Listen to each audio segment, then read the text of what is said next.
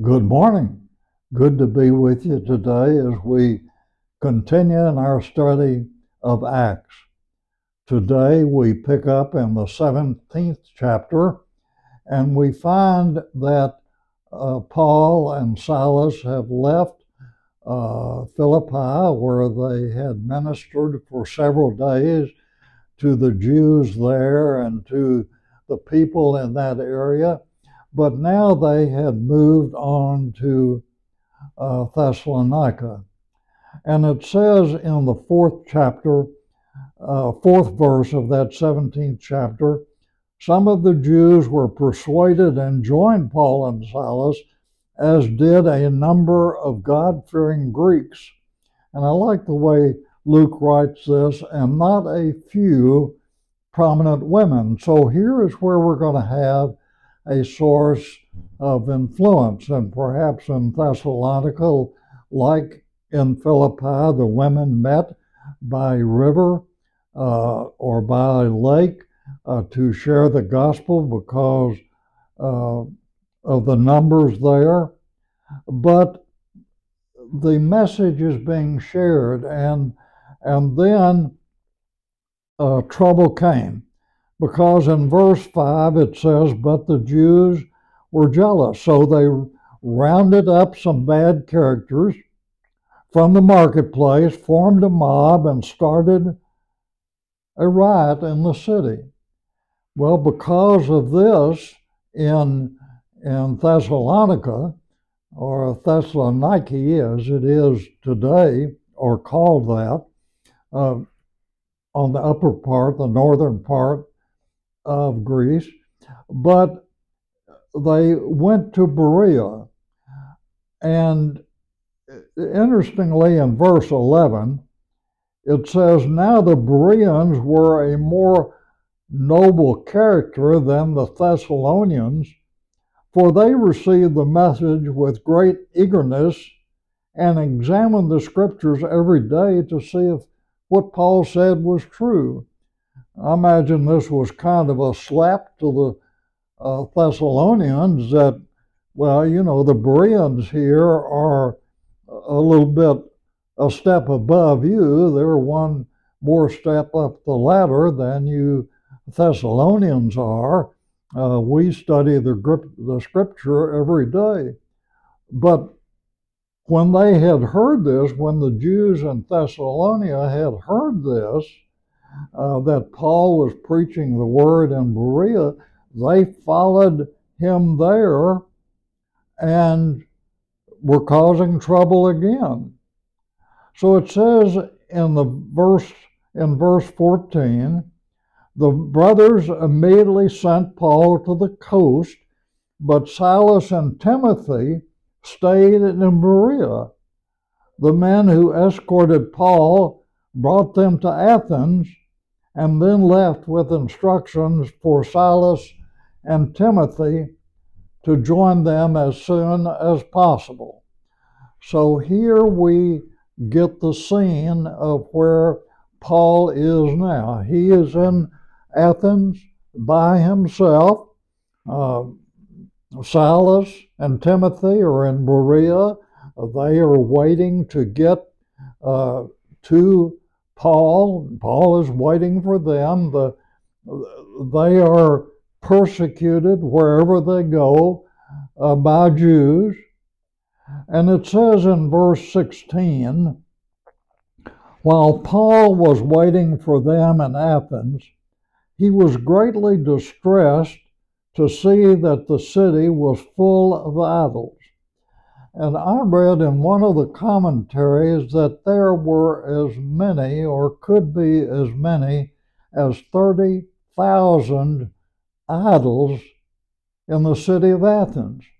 30,000. They had an idol for everything. And the people were very rigid about their beliefs and their idols.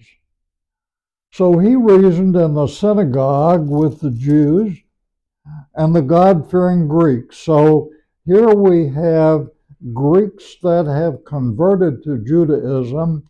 They believe in Jesus. They are God-fearing, but they do not follow all of the Jewish rituals. They are Greek, but they believe in Jesus as the Messiah. So he witnessed to the God-fearing Greeks as well as in the marketplace day by day with those who happen to be there. So we see now kind of a spiritual warfare beginning. A group of Epicurean and Stoic philosophers began to dispute with him. Some of them asked, "Who is this babbler trying to say?" Others remarked, "He seems to be advocating foreign gods." Babbler is the term that they applied to someone who kind of picked up points from different sources. This would be equivalent to someone being part Baptist, part Catholic, part Jewish, part something else, widely read, but only an inch deep. And so they said, "What is this babbler trying to say?" You know, it sounds like a foreign language. He is advocating foreign gods. They said this because Paul was preaching the good news about Jesus and the resurrection. And here was a point of contention because neither the Epicureans or the Stoics believed in resurrection. The Epicureans and the afterlife, the Stoics, not so. We also have another group, Pantheans, who believe that God is in everything. So there was this spiritual warfare going on, and Paul is there by himself waiting for Timothy and Silas to come, and he is debating with these people. They said this because Paul was preaching the good news about Jesus and the resurrection. Then they brought him to a meeting of the Areopagus, where they said to him, "May we know what this new teaching is that you are preaching? You are bringing some strange ideas to our ears, and we want to know what they mean." And this is typical of the Epicurean and the Stoic philosophers. In fact, it says parenthetically in verse 21, all the Athenians and the foreigners who lived there spent their time doing nothing but talking about and listening to the latest ideas. So they didn't do much in a creative way. They simply sat, did nothing, and talked about new ideas and new thoughts. So this was really a perfect place for Paul to preach, because this was something that they would be curious about. Then Paul stood up in the meeting of the Areopagus and said, "Men of Athens, I see that in every way you are very religious." Now, this could be used, that term religious, it could be used both as a point of criticism or it could be used as a point of praise. And of course, Paul wanted to use it as a point of praise because he wanted to get an audience. He wanted them to listen to him and to what he was preaching about Jesus being the Messiah. And so he said to them, "Men of Athens, I see that in every way that you are very religious. For as I walked around and looked carefully at your objects of worship," and note the term, objects of worship, I looked carefully at them. I even found an altar with this inscription, to an unknown God. So they wanted to cover all the bases, as if this 30,000 gods that they already had, idols they already had, were not enough, but they had another one to something unknown. And this God you don't know anything about, but he says, I'm going to proclaim to you something unknown. I'm going to let you know. And then in verse 24, the God who made the world and everything in it is the Lord of heaven and earth, and does not live in temples built by hands. So this would key the senses of the pantheists, because they believed God was in everything, in people and plants and animals. The God who made the world and everything in it is the Lord of heaven and earth. He does not live in temples built by hands, and he is not served by human hands as if he needed anything, because he himself gives all men life and breath and everything else. So Paul is telling them about this unknown God. The God that he is preaching about gives man everything. He provides the land, he provides the homes, he provides the animals. He gives all men not only all of the things that are evident by creation, but he gives all men life and breath and everything else. From one man, Adam, he made every nation that they should inhabit the whole earth, and he determined the times set for them and the exact places where they should live. So this God, this unknown God that I'm proclaiming to you, has created everything that you see. He has created man. He has given them life. He has determined the times that they're going to live, and he's going to determine where they're going to live. And then it says in verse 27, by way of explanation, he said, God did this so that, in other words, this is the plan that he put in place when he created all things. This is the God that you don't know. This is the one that has given you life. God did this so that man would seek him and perhaps reach out for him and find him, though he is not far from each one of us.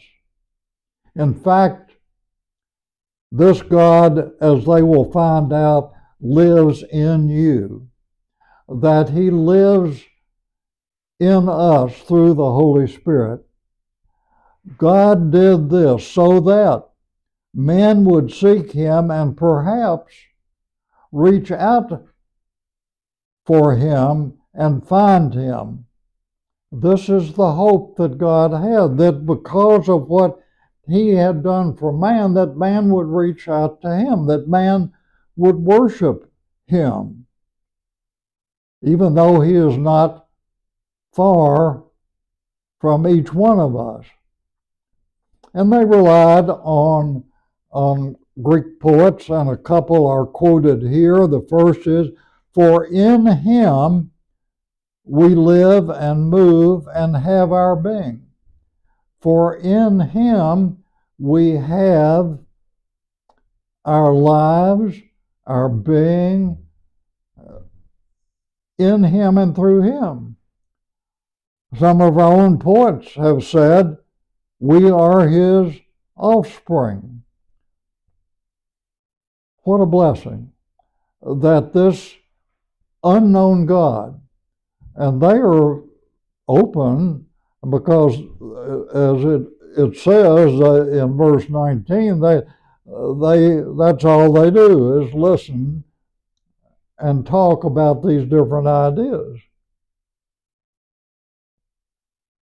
And then in verse 29 is this connective word, therefore, because of what I've shared with you about this unknown God, because of what I have shared you about Jesus being the Messiah, therefore, since we are God's offspring, we should not think that the divine being is like gold or silver or stone, an image made by God's design and skill.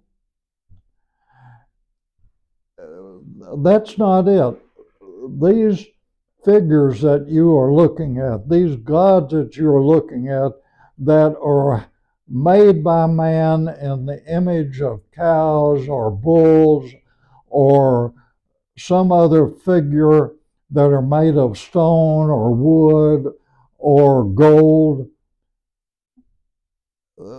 they can't do anything for you. But it says in 30, and here's the critical part, or part of it, in the past, God overlooked such ignorance. In other words, because of your ignorance, because you didn't know about this unknown God, because you didn't know that Jesus, the Messiah, is the Son of God and can give you salvation and eternal life, because you didn't know that, God overlooked such ignorance. He overlooked it. But now, he commands all people everywhere to repent. And then in verse 31, for he has set a day when he will judge the world with justice by the man he has appointed, Jesus, the Messiah. In the past, God has overlooked our ignorance, but God has set a day when man will be judged for his sins, and he will be judged by Jesus, whom God appointed. He has given proof of this to all men by raising him from the dead. So by the fact that Jesus came to earth as man, was crucified, was buried, and on the third day was raised from the dead, this is the proof to men that God has given us the Messiah.